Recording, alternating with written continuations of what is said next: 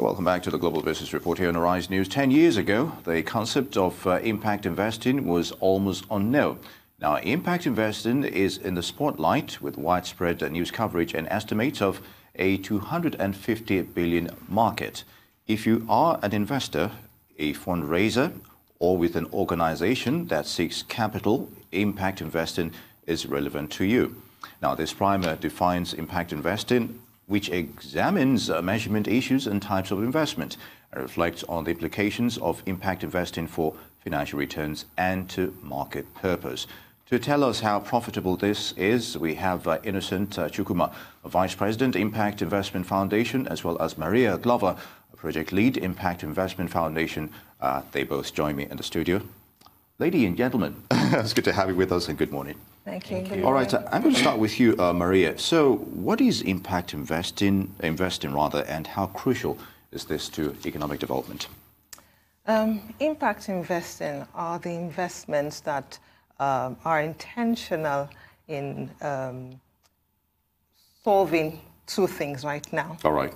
Social focus and financial focus. So you're looking at doing good and doing well. So these are investments that have the intention of solving measurable social and environmental problems, and as well as the financial returns. Okay, very good. So I think it's quite crucial for us to look at impact investing in Nigeria because it's a more sustainable way of solving social problems. We have a myriad of challenges in Nigeria. Indeed. And impact investing is one way we can really solve our problems here. So that's answering your question. Very good. It's even interesting you mentioned the word measurable and sustenance of this. Very good. Now, Innocent, let's take a look at the concept impact investing. How is it different from philanthropy?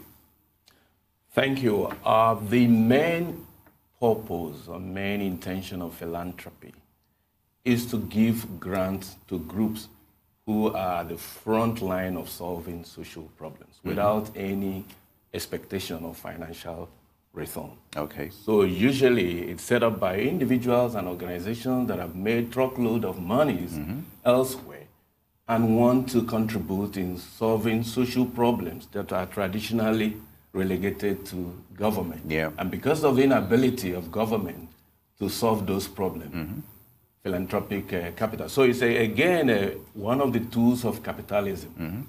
So what the market could not solve through the demand and supply process, philanthropy comes to help. But impact investing is not only interested in having measurable social impact, but also returning financial profit to the investor. So, and why is it a huge issue now? It's because we have a huge gap in finding funding for the implementation of sustainable development goals. Yeah. Because if you look at the gap in financing that is needed to achieve the 17 goals, is in the region of $4 to $6 trillion every year, depending on the measurements that you are using. And the traditional funding sources for social development, which is development finance institutions, government, and philanthropy, could only contribute so much. Right now, it's between the region of $250 billion to $350. So where do you get this other money? But on the other extreme, you have about $20 trillion sitting on the asset under management. Okay. So we need to move some of those monies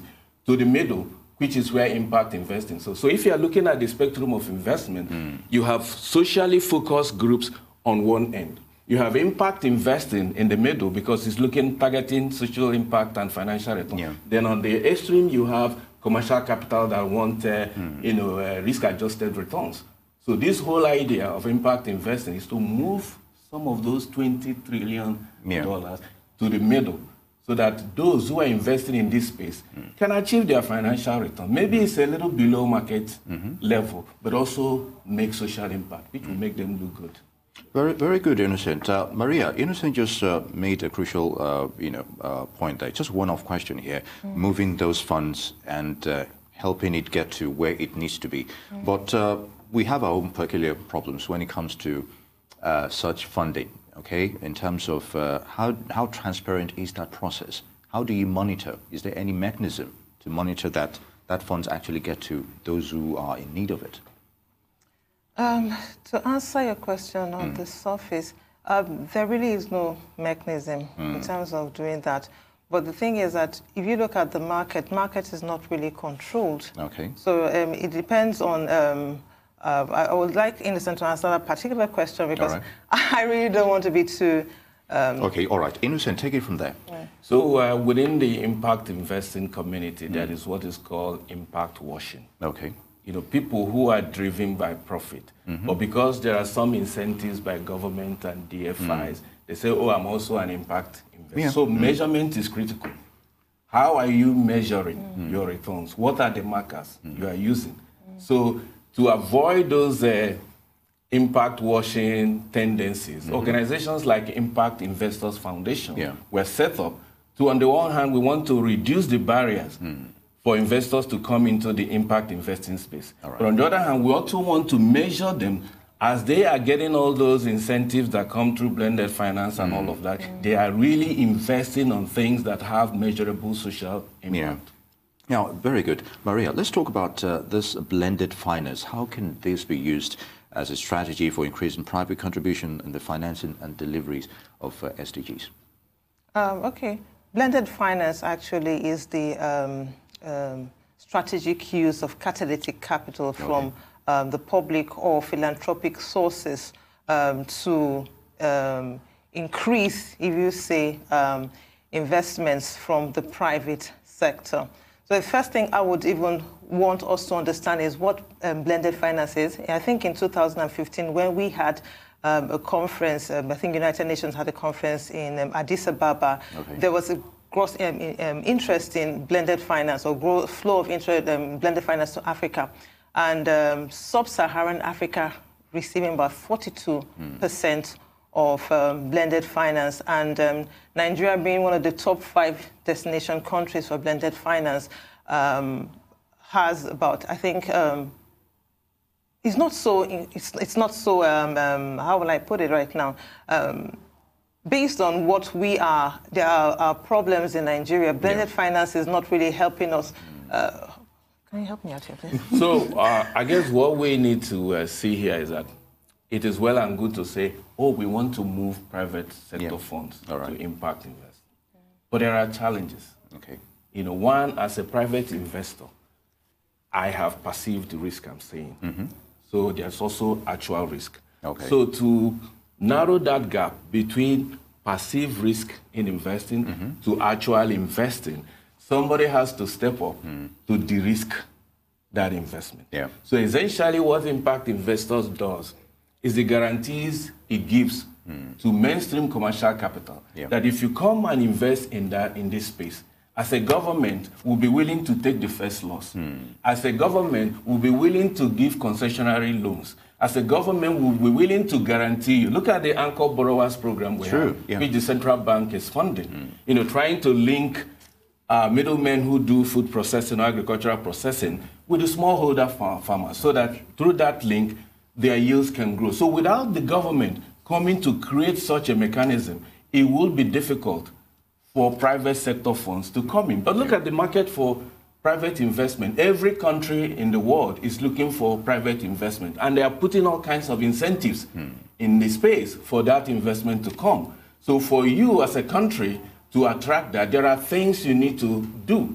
You know, it could be policy framework, it could be reducing the kind of returns or the kind of interest you charge on loans. For instance, the UK came up with what they call big society capital. They mopped up dormant accounts in the UK to set up the fund. And if you are borrowing from that, you get it at a reduced rate from what you could ordinarily do. And now, because of that, you'll be willing to come and invest in that space. So that's what it does. But then there are also challenges because in an environment like ours where there is policy inconsistency. So if Buhari's government is implementing Anchor Borrowers Program, if by 2023 a new government comes in, will that government also guarantee that so that investment can continue to flow? So the convening we're having is essentially addressing that yes, we want to blend more finance, but there are challenges and risks that key stakeholders in this space, which is government, development finance institutions, and philanthropic capital need to address for more mainstream commercial capital to come into the impact investing space. Very good, Innocent, but I would like us to still be specific here. What kind of specific challenges do you expect within that blended finance market space, especially for new stakeholders? I've just mentioned one. One is policy inconsistency. Okay. If I am coming to invest in Nigeria and I want to invest with a target of over 10 to 15 years, which will straddle government, all right, will that policy still be implemented, still be in place for this long-term investment eye that I have? Okay. Yeah. So if that is not addressed, that is a problem. And when I make guarantee as a government that if you come and invest, this is what I'm going to do, will I fulfill it when you are on ground? We have had experiences where people, because of promises or policies of one government, they come in to invest, and in the middle of their investment, policies change, government change, new governments do not want to commit to the policies of their predecessors. So these are the things that scare away investors. And also those you are bringing into the impact investing space, because these are long-term investment. True. So they need guarantees that if they come on board, government will stay true to the policies that it puts in place. So these are the things we'll be looking at tomorrow. All right, Maria, we're all looking towards this tomorrow. So what can people expect from this convention, this summit? The convention will be a day-long event, and in the morning session, we have 2 panel sessions, and the opening will be done by His Excellency, the Governor of Lagos State. And we have the keynote address by Jennifer Price, who is the president and CEO of Covered Capital. Covered Capital is one of the biggest impact investors in the world. And we will have the 2 panel sessions. The first one will be looking at the role of government, DFIs, and philanthropy in de-risking social investment. And the second panel session will be on blended finance vehicles, what actually works. In the afternoon session is, it's strictly by invitation, is IIF Deal Summit, where we will have social enterprises actually meet with investors with the aim of having to sign some deals. And in the evening, we have the awards and the dinner ceremony to identify social enterprise and an investor in the impact investment. All right, very good. Now, Innocent, in 10 seconds, what are the prospects for this concept, blended finance in Nigeria on the long term? 10 seconds, quickly. It's very promising. It needs more stakeholders on board. Private investors need to come in, because without their support, government will not support. But government needs to guarantee that when people come in, policy will stay. Very good. Maria Glover, Innocent Chukwuma, many thanks for your thoughts on these issues.